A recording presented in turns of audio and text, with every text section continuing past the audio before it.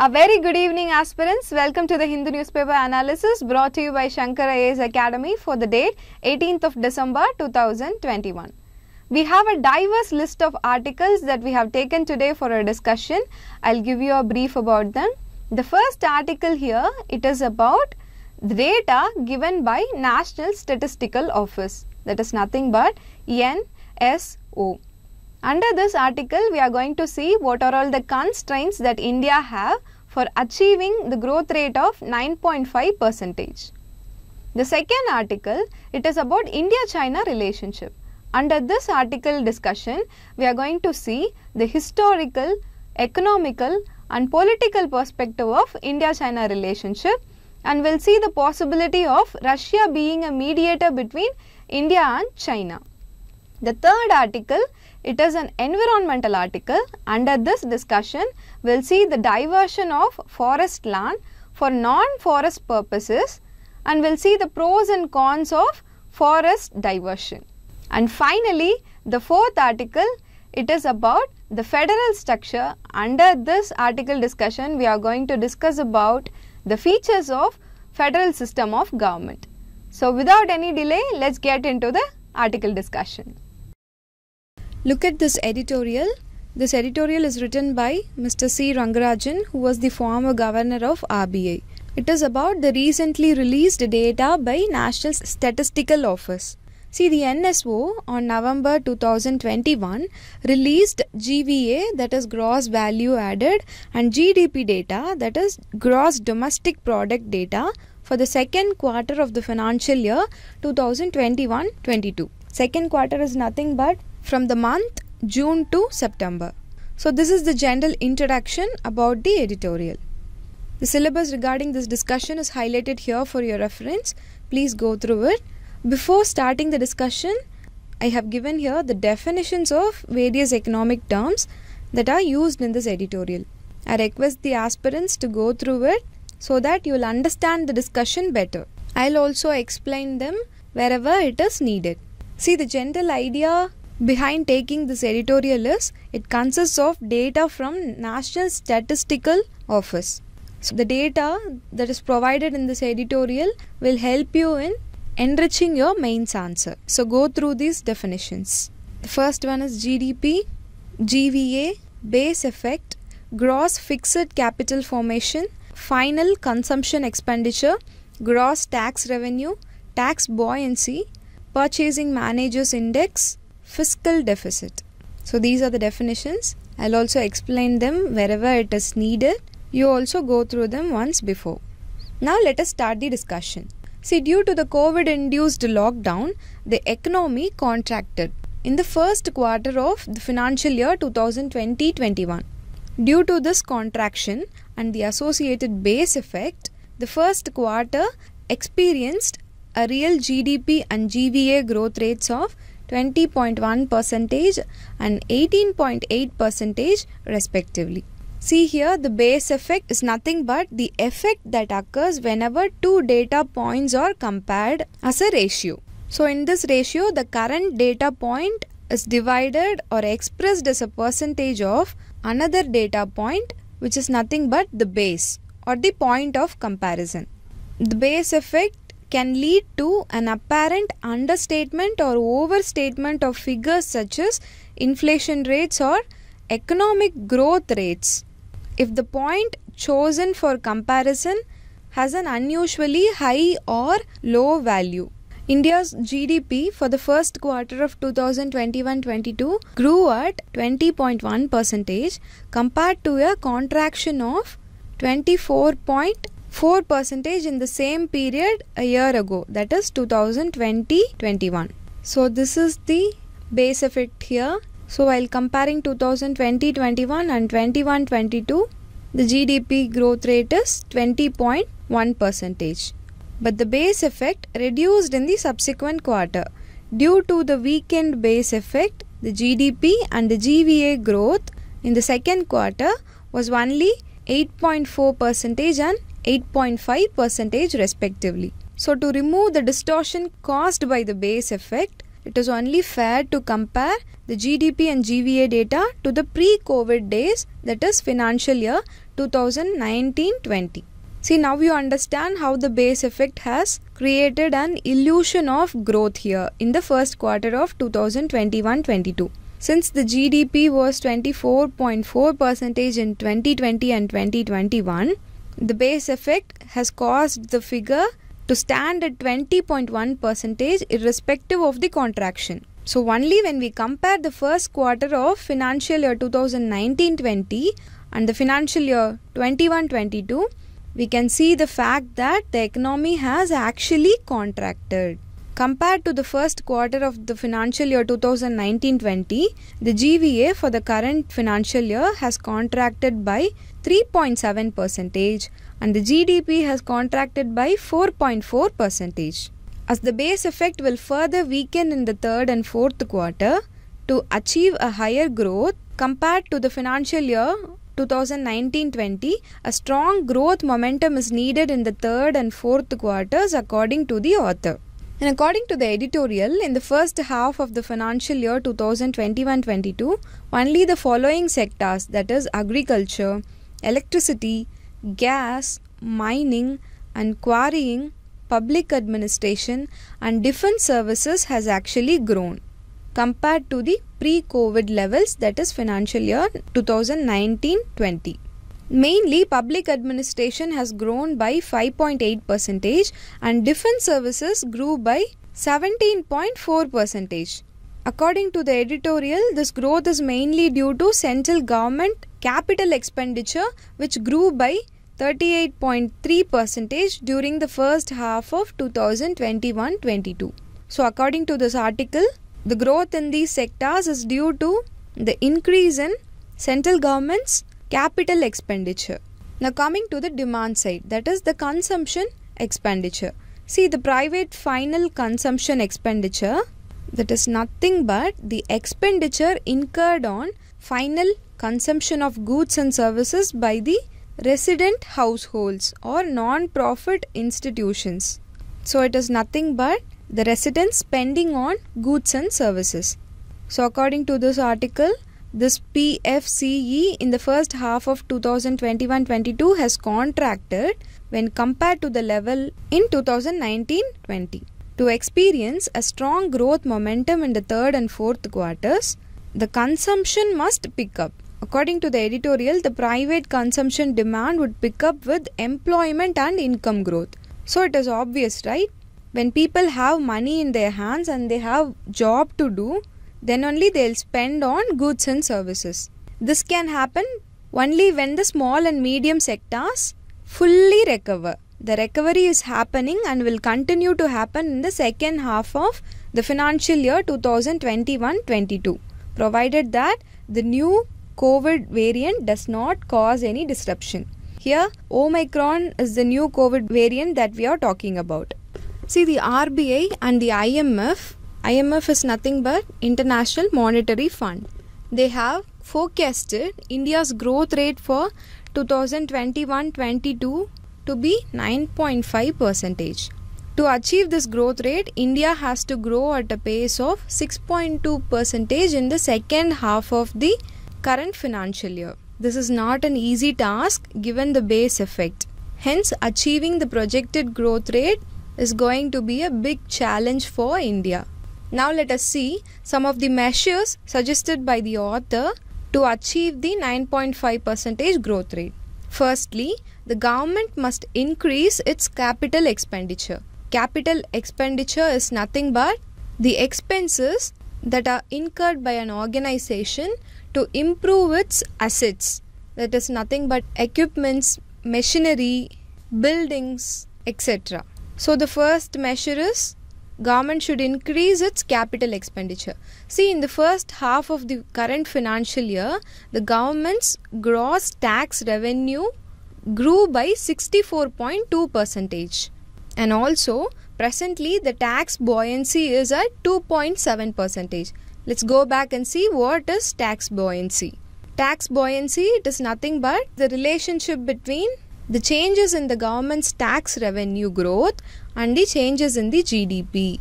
That is the responsiveness of the tax revenue growth to the changes in GDP.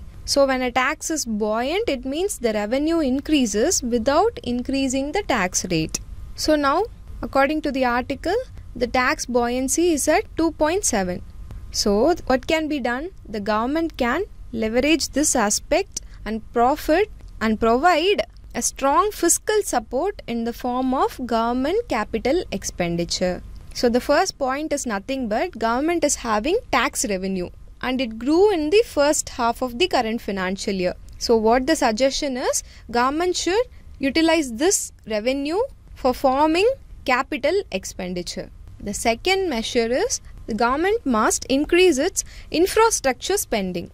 See, recently the amount allocated for food and fertilizer subsidies, MNREGA, has been increased. In addition to that, Pradhan Mantri Garib Kalyan Anna Yojana has also been extended. So the editorial mentions that in spite of this spending, the government must continue to increase its infrastructure spending. Thirdly, the centre's incentivization of state capital expenditure through additional borrowing limits would also help in this regard. This is nothing but incentivizing states' capital expenditure measures. See, the states are having particular borrowing limits. So by increasing those limits, the state can utilize more funds for capital expenditure, which in turn will help in achieving the growth rate of 9.5%. See, compared to the financial year 2019-20, the government is now placed in a better position. I'll tell you why. In the year 2019-20, only the first half experienced a growth in the gross tax revenue. The second half actually experienced a contraction. The first half experienced a growth rate of 1.5% and the second half experienced a contraction of 3.4%. The financial year 2019 also experienced a reduced real GDP growth of just 4%. Now compare this with the current financial year. There are a lot of positive signs in the current financial year. The growth in the tax revenue in the first half was 64.2%. The purchasing managers index is at 10-month high, which is 57.6. We'll see what is purchasing managers index. It is nothing but a survey based measure that asks the respondents about key business variables. See, the main purpose of this index is to provide information about the current and the future business conditions to the decision makers and the investors. See, they are conducting a survey here, and based on the outcome of the survey, the company's decision makers or the investors plan the business. It is calculated separately for manufacturing and service sectors. So this is what is purchasing managers index. So that is also high now, and the gross GST collection has been consistently above the benchmark limit of 1 lakh crore rupees. And note that IIP, which is nothing but Index of Industrial Production, which consists of core industries, it is also growing compared to the 2019 level, and the growth was recorded at 7%. And even the merchandise exports grew by 35.9% in 2021 compared to the 2019 level. So all in all, the government is better placed. So unlike in the financial year 2019-20, when the government could not give a proper fiscal stimulus, now it can increase its spending. So the key to attaining a 9.5% real GDP annual growth in 2021-22 lies in the government's ongoing emphasis on infrastructure spending as reflected in government's capital expenditure. This is nothing but if the government has to achieve a growth rate of 9.5%, then it has to increase its infrastructure spending and it should increase its spending in capital expenditure. And not just that, the government must take steps to sustain this momentum for the rest of the fiscal year. So with this, we have come to the end of our discussion. Let's have a quick recap. We saw the data from National Statistical Office. We saw how the economy contracted and how the base effect played a major role in that. And we saw what are all the sectors that has improved, which includes agriculture, electricity, gas, mining and quarrying, public administration and defense services. And we also saw that the consumption expenditure is very low. And we moved on to see the forecast of India's growth rate, which is nothing but 9.5%. And we saw what are all the constraints in achieving those. And we saw some of the measures that will help India in achieving the growth rate of 9.5%. So what are they? Increasing capital expenditure, increasing infrastructure spending, incentivizing state capital expenditure, and increasing the borrowing limits for the states. And finally, we saw some data which shows that India is better placed now and it should sustain this momentum to achieve the growth rate of 9.5%. With these points in mind, let's move on to the next article. See this news article here, it is an editorial article. This article is with respect to the bilateral relations between India, China, India, Russia and China. This article also gives some insights about Russia being a facilitator between India and China. So in this context, we are going to analyze Indo-China relationship and the constraints, or in other words, the challenges in their relationship. And at the end of the discussion, we'll also briefly discuss why Russia as a mediator should be thought twice. The syllabus relevant for the analysis is given here for your reference. Please go through it. Okay, first of all, we'll see about Indo-China relationship. See, historically, the written records of contacts between India and China date back to at least 2nd century BC. But the commerce between the two countries, it got a boost with the advent of Buddhism into China from India in the 1st century AD. So this is because monks from the two countries, they travelled to the other country and visited the place and they wrote books which helped the countries to know about one another. For example, a Chinese monk, Faxian, visited India in 402 AD and stayed in India for 10 years. And after his return to China, he translated many Sanskrit Buddhist texts into Chinese. So by this way, Chinese people got to know more about India. Xuanzang visited India during Harshavardhana's reign in the 7th century AD in search of Buddhist scriptures and wrote a book called A Journey to the West. And yoga is now becoming increasingly popular in China. China is also one of the co-sponsors to the UN resolution designating June 21 as the International Day of Yoga. So this shows the cultural significance of both the countries. Now economically, there is a rapid expansion of India-China bilateral trade. China emerged as one of the largest goods trading partner for India in the year 2008, and even now China continues to hold that position. In 2017 and 18, the bilateral trade has registered robust 2-digit growth. In 2020, India became the 16th largest trade partner of China. The total bilateral trade witnessed a reduction of 5.64% year-on-year to reach $87.65 billion due to COVID-19 implications.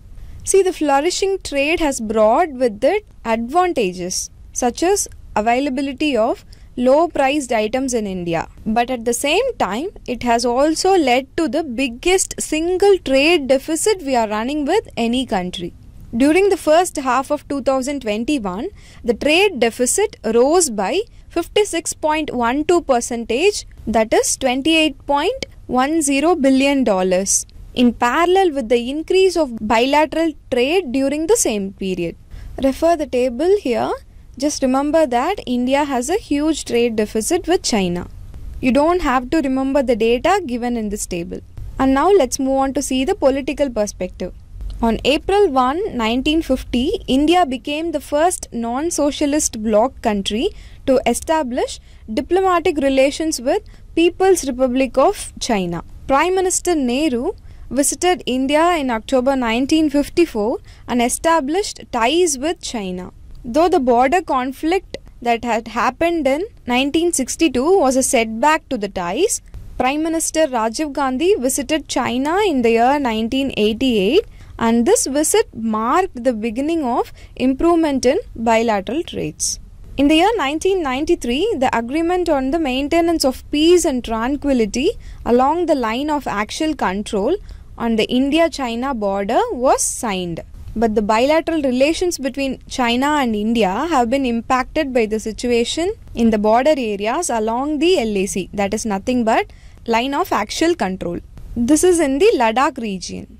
See, LAC is nothing but the demarcation that separates Indian controlled territory from the Chinese controlled territory. LAC is not fully agreed by both the countries. Here in this map, LAC is given, and politically, an informal summit has been held between Prime Minister Modi and President Xi Jinping in Chennai on October 2019.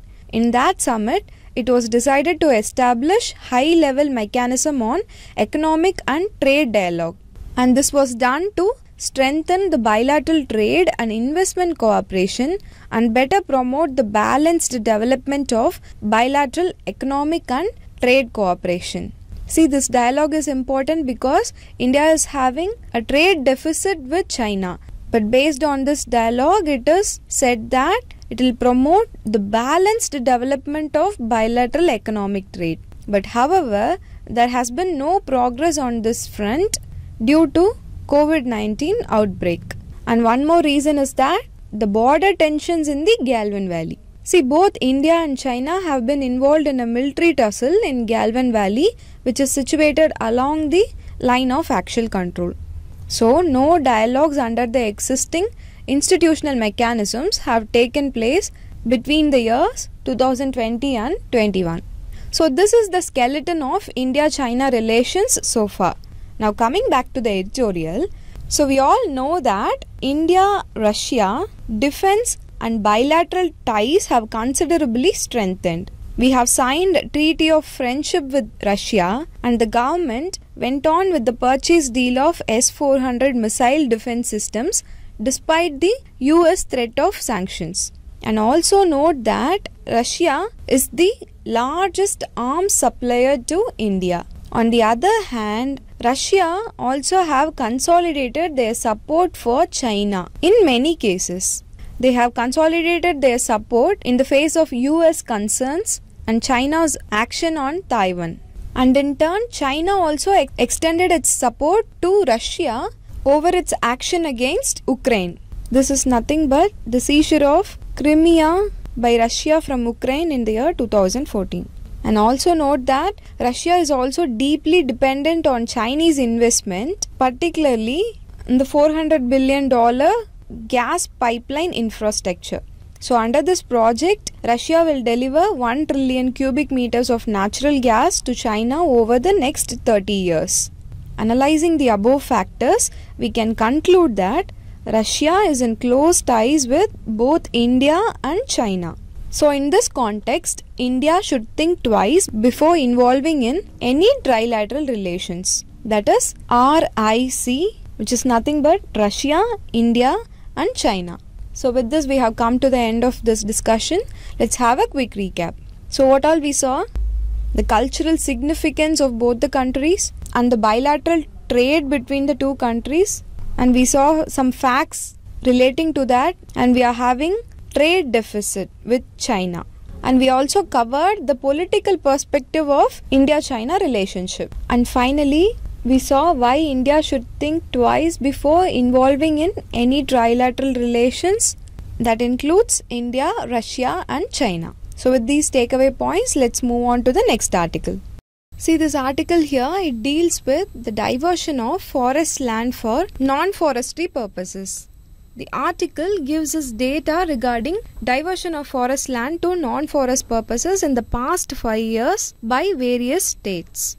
I have given the data that are mentioned in the article in the table form here for your reference. See, first of all, you should understand that the forest lands are diverted using the Forest Conservation Act of 1980. The article also mentions that 206 proposals involving around 4,118.1 hectare area for the conversion into non-forest use during 2020 and 21. And this 4,000 hectare area is within the protected areas, which includes national parks and sanctuaries, which has been recommended by the Standing Committee of National Board for Wildlife for the conversion. So in this context, let us see some points regarding the conversion of forest lands for the non-forest use. So first of all, let us see what are the cons of diverting forest land. The first one is that it destroys the complex food web.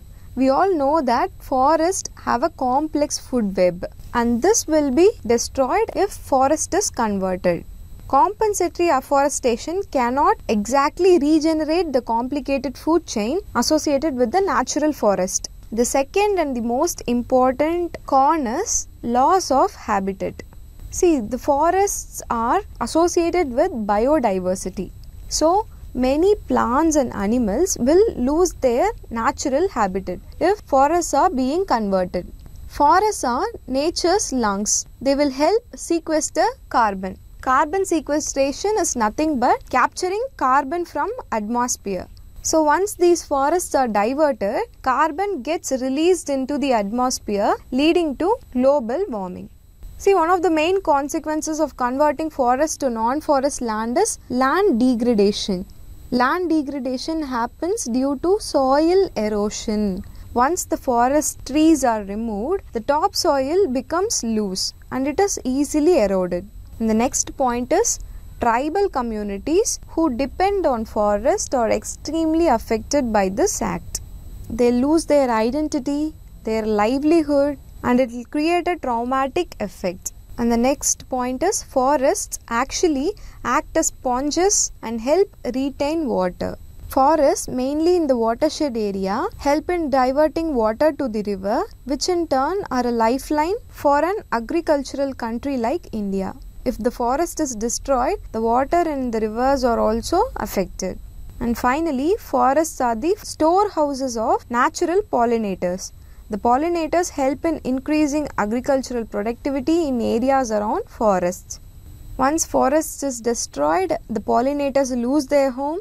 This in turn affects the agricultural productivity. So far we saw the cons.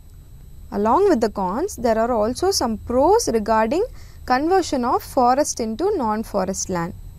We'll see what are the pros regarding the conversion. The first one is, to support India's growing population, agricultural production must be increased. One way of increasing agricultural production is by increasing the size of available arable land by clearing forest. Arable land is nothing but land which is capable of being plowed and they are used to grow crops. The second point is, in India, many forest areas are rich in natural resources. Mining these resources will help increase India's GDP and also provide employment opportunities to the people. This will help attain demographic dividend. The next point is, in some of the cases, converting forest areas into non-forest use can be advantageous in the long run. Laying highways will bring down the travel time and the carbon dioxide emission, which in turn reduces global warming. The next point is, by laying railway lines or metro projects, people will be incentivized to use public transport. This also helps reduce the number of private vehicles on the road, thus reducing carbon dioxide emissions. See, we cannot completely ignore the resources of the forest and we cannot go on exploiting forests like there is no tomorrow. We must take a balanced approach. We must take steps to sustainably use forest resources to uphold intergenerational equity. Here in this news article, it mentions about the capital accounting and valuation of ecosystem services. We'll understand what it is. We have to calculate the monetary value of the ecosystem services provided by the forest. When there is a proposal to convert the forest land for non-forest uses, first of all, we should see the monetary value of the ecosystem services, and we should also see the monetary value associated with the conversion. And after doing that, we have to compare it. If the monetary value associated with the conversion is higher than the monetary value of the ecosystem services, then we must proceed with the conversion. If it is not higher than the monetary value of the forest ecosystem services, then we must stop the conversion. This will help us balance development and the ecosystem. So with this, we have come to the end of our discussion. Let's have a quick recap. What all we saw? We saw that the forest lands can be diverted for non-forest uses under the Act, Forest Conservation Act of 1980, and we saw some of the cons of diverting the forest land, and after that we saw some of the pros regarding the conversion of forest land, and finally we saw about capital accounting and valuation of ecosystem services. So with this key takeaway points, let's move on to the next article. See, yesterday, that is on 17th December 2021, one of the national parties, BJP, announced an alliance with the Punjab Lok Congress. So the article is about this alliance. We are not going to discuss the article here. So in this context, let us understand some of the important points regarding the features of the federal structure. First of all, let us have an understanding on the basis of nature of relations between the national government and the regional governments. See, the government, it can be classified into unitary and federal systems. We'll see what they are. By definition, a unitary government is one in which all the powers are vested in the national government, and the regional governments, if at all they exist, they derive their authority from the national government. So this is how a unitary system of government works. Let's see some examples for this system of governments. The examples are Britain, France, Japan, China, Italy, Belgium and Norway. Now let's see what a federal government is. A federal government, on the other hand, is one in which the powers are divided between the national government and the regional governments by a mechanism. In most of the cases, it is the constitution. So these governments, which are the national government and the regional governments, they both operate in their respective jurisdictions independently. We'll see some examples. US, Switzerland, Australia, Canada, Russia, Brazil and Argentina. So we saw two types of government based on the nature of relations between the national government and the regional government. What are those two types? They are unitary system of government and federal system of government. In this discussion, we are going to concentrate on the federal system of government. So let us understand how a federation is formed. A federation, it can be formed in two ways. That is by the way of integration or by the way of disintegration. In the first case, a number of militarily weak or economically backward states or just independent states, they come together to form a big and strong union. For example, the United States of America. We all know that independent states, they came together and they formed a union, that is the United States of America. This is one way of federation formation. In the second case, a big unitary state is converted into a federation by granting autonomy to the provinces to promote regional interest. Here the example is Canada. So from this we know that a federation can be formed in two ways. One is by the way of integration. For that we saw United States of America as an example, and by the way of disintegration. For this we saw the example of Canada. So here the question arises, what about India? See, in India, the Constitution of India provides for a federal system of government in the country. However, the term federation has nowhere been used in the Constitution. So note this point. Our constitution provides for a federal system, but the word federation is not used in the constitution. It is very important to remember this fact. Instead, Article 1 of the Constitution describes India as a union of states. According to Dr. B.R. Ambedkar, the phrase union of states has been preferred to indicate two things. One is, Indian Federation is not a result of an agreement among states like the American Federation. So we saw American Federation is formed by the way of integration. Independent states, they came together and formed a union. So Indian Federation is not formed by that way. And the second point is that the states have no right to secede from the federation. Secede is nothing but becoming independent. So for these two reasons, the phrase union of states is used in Indian Constitution under Article 1. So to put it in simple words, the Indian Federation resembles the Canadian Federation in three ways. So the first point is, it resembles the Canadian Federation in its formation. How Canadian Federation is formed? By the way of disintegration. So the Indian Union, it is disintegrated into several states to promote regional interest. The second resemblance is in its preference to the term union. The Canadian Federation is also called a union. And the third resemblance is in its centralizing tendency.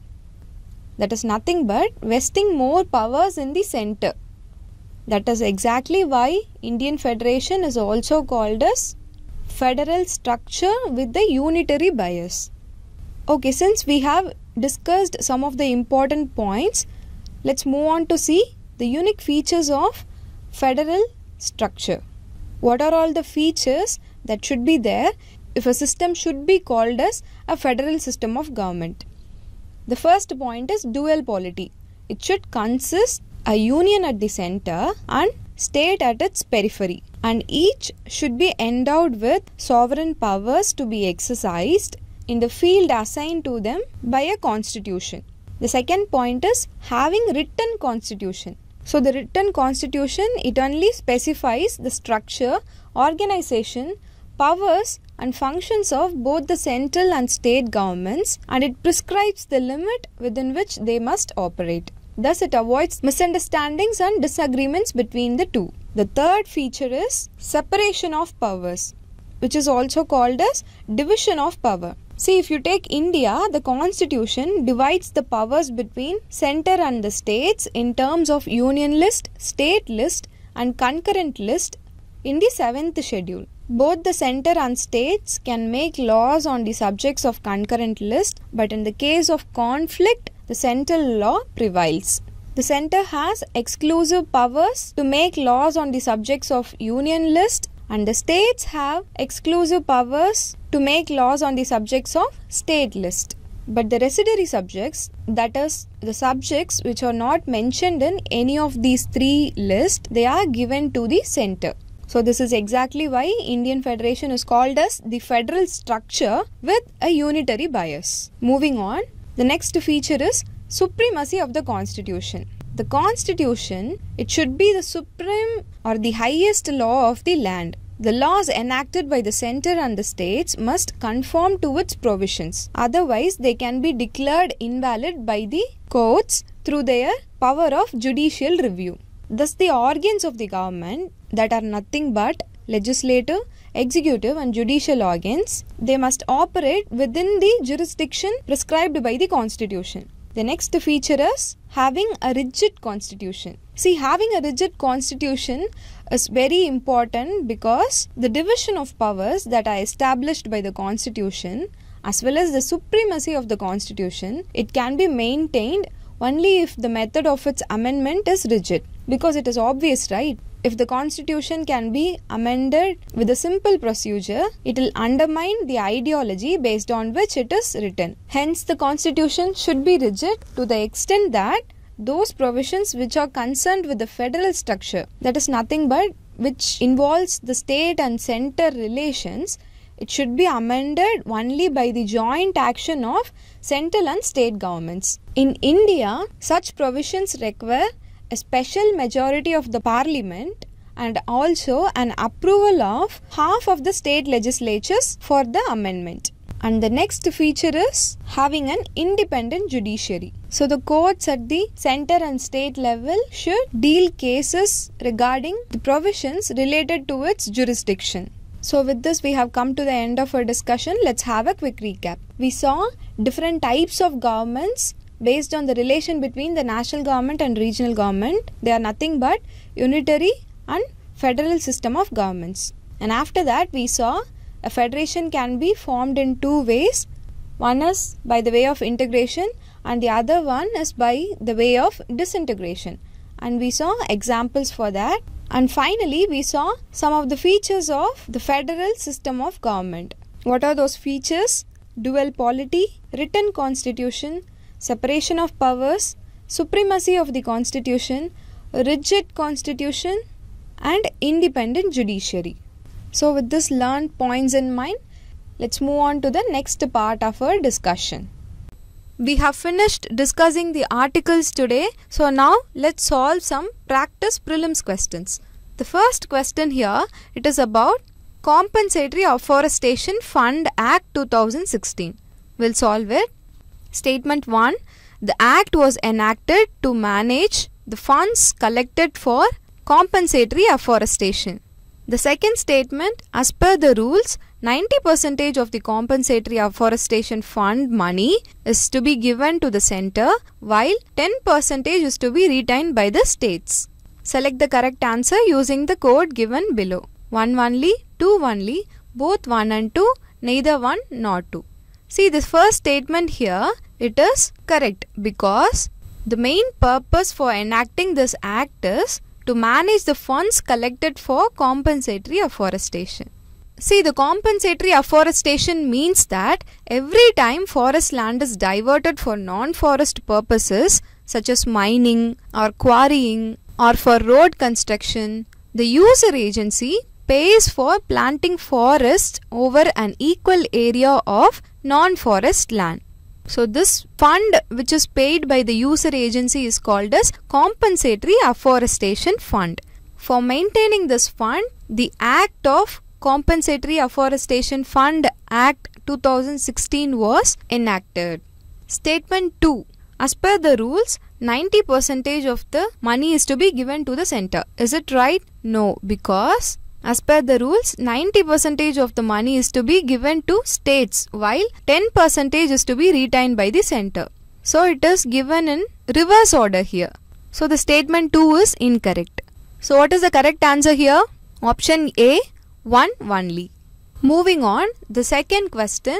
With reference to Indian Federation, consider the following statements. Indian Federation is a result of an agreement among states like the American Federation.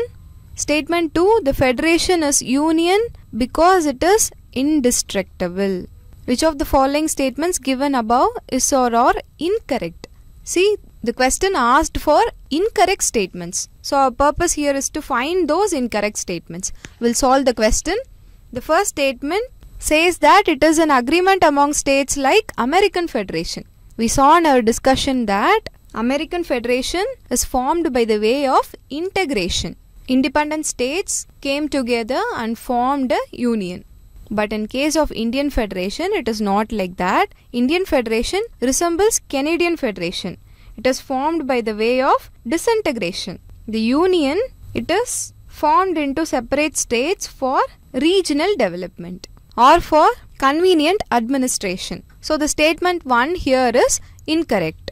The second statement, the federation is union because it is indestructible. So this statement is correct because this Indian Federation, it is called as union. The states have no right to secede, that is no right to become independent. So it means it is indestructible. Indian Union cannot be destroyed. So the statement 2 here is correct. So what is our purpose here? It is to identify the incorrect statements. Which is the incorrect statement here? It is statement 1. So the right answer here is option A, 1 only. Here I have given some of the mains questions for your practice. Interested candidates, write it and post it in the comment section.